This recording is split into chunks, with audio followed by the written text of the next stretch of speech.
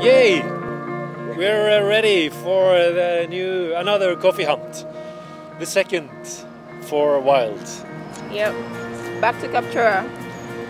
Where we were a month ago and we didn't return with any coffee. Unfortunately. But this time we're so optimistic that we're going to return with good coffee. Yay! Okay. Let's go.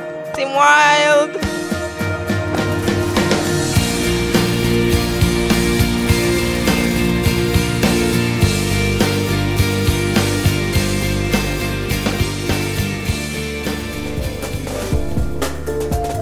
Do you get rewarded with a better price if you're able to make a good quality coffee? Very little. They just give like 100 shillings. Really? 100 shillings per kilo. Oh, that's nothing. But it's even not supporting us to buy all those materials we need.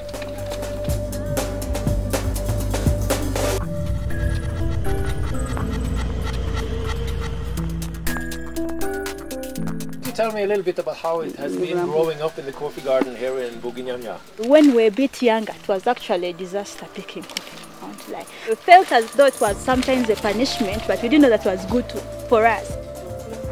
Could you tell me what you are studying? Currently I'm at university pursuing medicine and surgery. It sounds like an expensive education. How can you afford going to these schools? Me, all I can say is I've been to school because of coffee.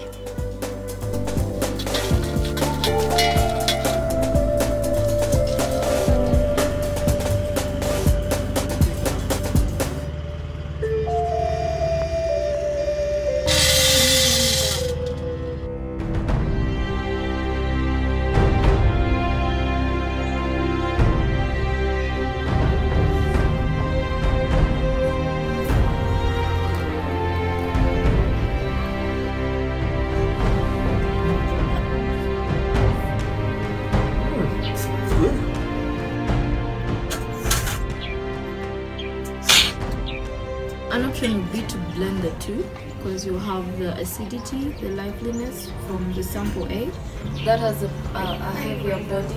You have berry notes, you have some dry fruit. I'm loving the chocolate, and when we're brewing, the crema in this cup was rich, so it can make a very good espresso.